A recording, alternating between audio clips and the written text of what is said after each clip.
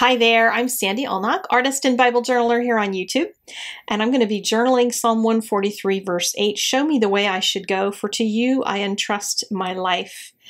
This one is in particular because I've had a song lyric bouncing through my head. It's an older song, Jesus Take the Wheel. I've always thought a steering wheel would be a great thing to put in my Bible as a visual image, so I've used a roll of tape to create a double circle. You can use a lot of different things to create that. And then I'm just going to create a shape for the steering wheel. It's in my car. That's what I used. You can, depending on what shapes you have in yours, I'm just putting half the steering wheel in here because your mind fills in the other half, so I can just put in part of it. And I have these little buttons on the right-hand side, and then there's an oval in the middle with the logo. And instead of a Ford logo, I'm just going to put a little cross in there. Draw some buttons in the little window, and then start coloring with some colored pencils. These are the actual Prismacolor pencils that were used during the photo shoot of my book. So I thought it would be kind of fun to mention that. The book is coming out soon, October 23rd, 2018.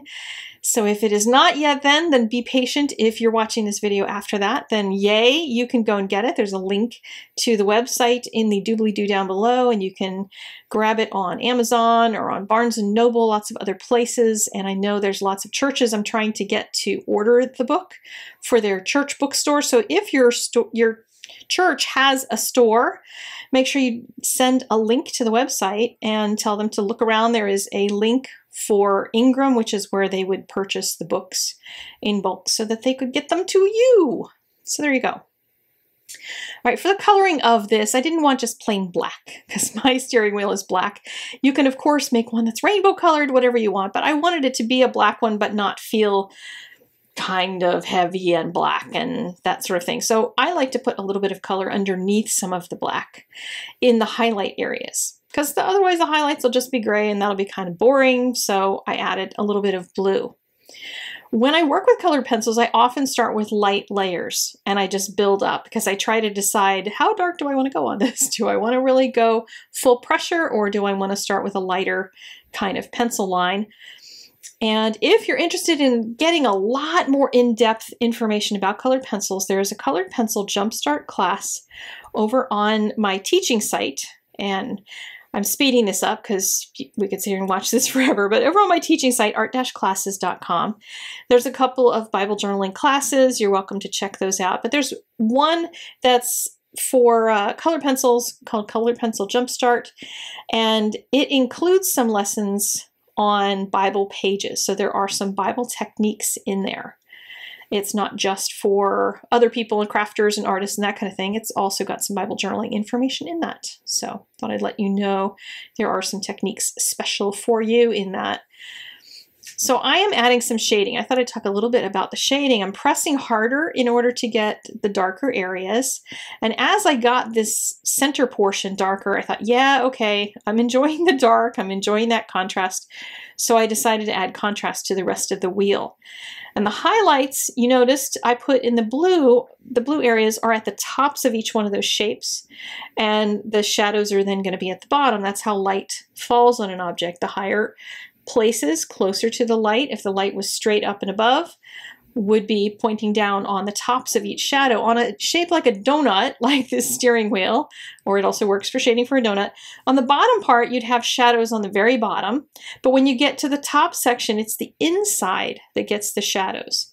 And then it slowly blends out to the top. And I'm putting a little black over top of those highlights so that it doesn't feel like I have sudden blue there, but I just have that cast of blue underneath the highlight. And I'll add a little bit more with a white pen in just a few minutes to add a little bit more contrast even. But I wish I colored this fast in real life. It would make everything in my life easier if I could do everything fast. But thank goodness for video technology. I can speed things up so we're not sitting here all day long watching me color. For the buttons, I'm just coloring portions of the content of the buttons, and then I'm adding a slight halo here on that center portion, which will make it look a little metallic, leaving a white outer edge to it. So it just gives a little reflection. And we'll slow back down here a little bit. That fast pace was getting a little much. And here's the the white pen highlights. And again, the highlights on the top are going to be on the top edge. The highlights on the bottom section are going to be across the top of the bottom part, if that makes sense.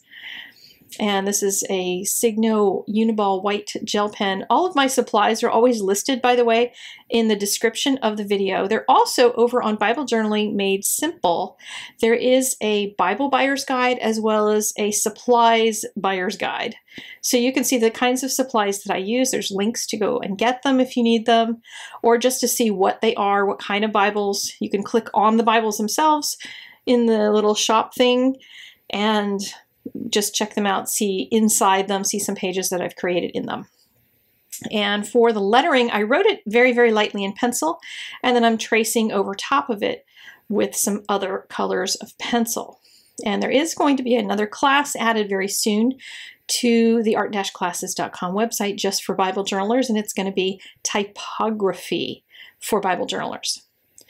So here I've got Jesus take, and then I'm going to put the real small in between, take the wheel, and I've left room at the bottom so I can write a prayer about what this page is about, which is Charlottesville. That is one of the reasons that I've done this page, is because Jesus take the wheel, we need your help. If we even have something like Charlottesville that happened last year, we're celebrating, if that is such a word, the 1-year anniversary, then we need some serious Jesus in our lives. So thank you so much for spending a few minutes with me. I'll see you again next week. Take care. Bye-bye.